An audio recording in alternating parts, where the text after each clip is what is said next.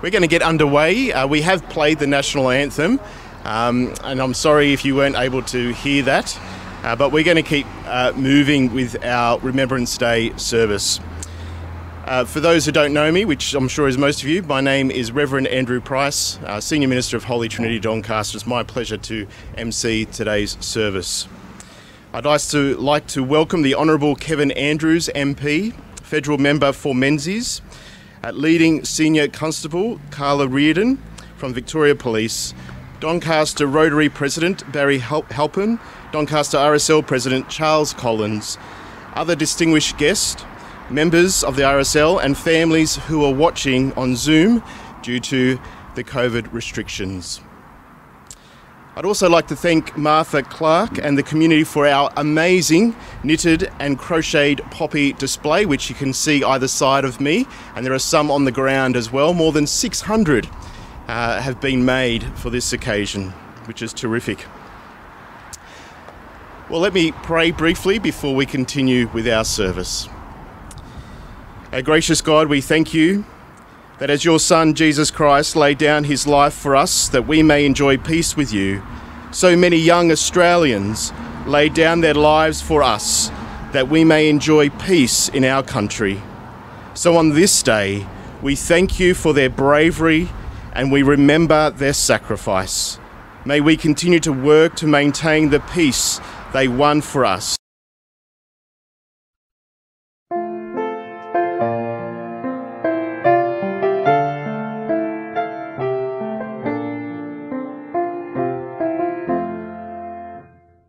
Good morning, I'm Mackenzie Bradshaw, and on behalf of my school co-captain, Jack Charlton, it is our honour to represent Carey Baptist Grammar Donvale and to take part in the Doncaster RSL Remembrance Day service. Early on the morning of May 3rd, 1915, John McQuay sat really near his field dressing station, a crude bunker cut into the slopes of the bank near the Ypres-Hisseux Canal in Belgium. A Canadian military surgeon, he had been at the French line for 12 days under relentless German bombardment, and the toll of dead and wounded had been appalling. From his position on the road along the canal running into the Ypres, McRae wrote, "I saw all the tragedies of war enacted. A wagon, or a bunch of horses, or a stray man will get there just in time for a shell. One could see the absolute knockout, or worse yet, at night one could hear the tragedy, or horses scream, or the man's moan." The field where the cemetery lay was thick with scarlet poppies, their dormant seeds churned up by the guns, blooming despite or because of the carnage. McRae took in the scene and quickly wrote a 15-line poem, speaking as from the dead to the living, in Flanders Fields, was to become the most famous poem of the Great War, perhaps of any war. It is now my pleasure to invite Carey Donvale's Junior School Council representatives, Lainey Raybar and Noah Dorr-Smith, to read In Flanders Fields. In Flanders Fields. In Flanders Fields the poppies blow, between the crosses row on row, that mark our place, and in the sky the larks still bravely singing fly, scarce heard amid the guns below. We are the dead, short days ago, we lived, felt dawn, saw sunset glow, loved and were loved, and now we lie in Flanders Fields. Take up our quarrel with the foe, to you from failing hands we throw. The torch be yours to hold it high, if ye break faith with us who die. We shall not sleep, though poppies grow, in Flanders Fields, by John McRae. Thank you, Lainey and Noah. No symbol so strongly records the Great War as the poppy. It is to the fore in every ceremony and parade on Remembrance Day. Every year, tens of millions of paper poppies are assembled. Their bright red colours catch the eye of both people and monuments on the 11th of November. For the poppy has many aspects to it, wild yet lasting, whittling but also uplifting. For John McRae, the poppy kept alive the memory of a young generation that was nipped in the bud before it could bloom. More than 100 years after its creation, John McRae's poem, In Flanders Fields, lives on as a cornerstone of Remembrance Day, lest we forget.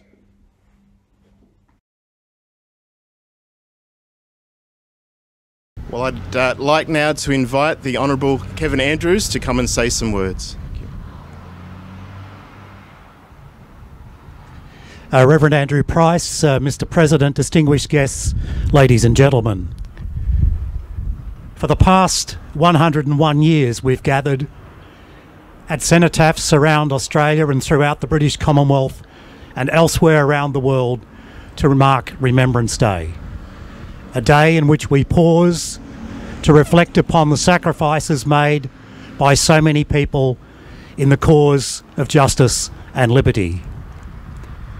The first Remembrance Day, named Armistice Day, was held in London in 1919, the suggestion of an Australian journalist who was working at Fleet Street at the time. And since then, and with the encouragement of the then monarch, Remembrance Day services have been held not just in the UK, but right throughout the British Commonwealth. Indeed, here in Australia and in New Zealand.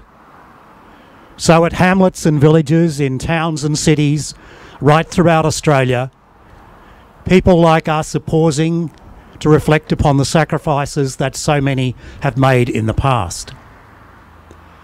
And why is it that the Great War, the First World War, had such an impact on the psyche of the people of Australia and continues to do so more than a century later?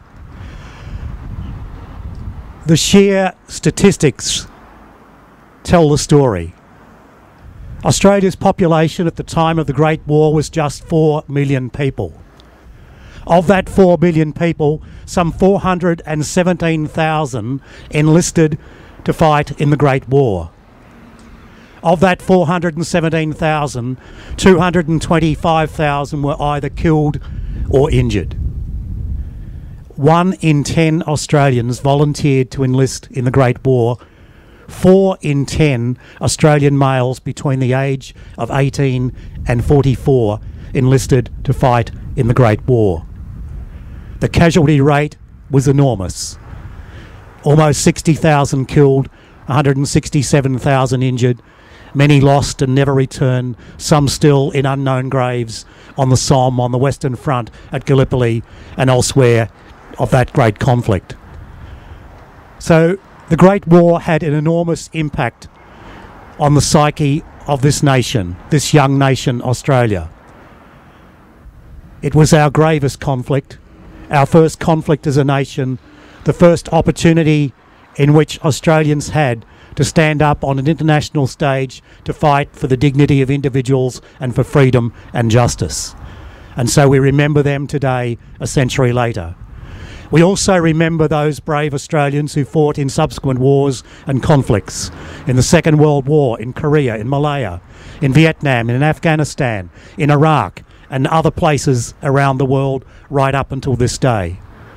We salute each of those who have served this country, not just those who served in uniform, but the nurses as well, and those who gave comfort to Australian soldiers wherever they were. And we also pause to honour those men and women of the Australian Defence Forces who serve in uniform today to try and ensure that peace is retained throughout the world. So it's appropriate that a century later we here at Doncaster pause to reflect those from this then small farming community who went overseas and gave their lives, and those who returned injured and always affected by that great war. We remember them this day because it's the appropriate thing to do. May we always continue to remember those who have served this country and will serve this country in the future, lest we forget.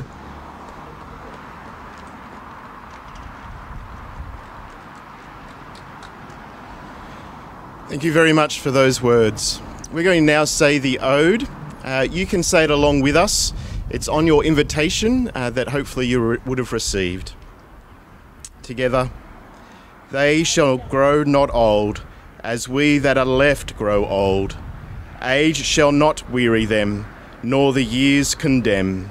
At the going down of the sun, and in the morning, we will remember them, lest we forget. We're going to hear the last post played now, which will be followed by a minute's silence. and then the laying of wreaths.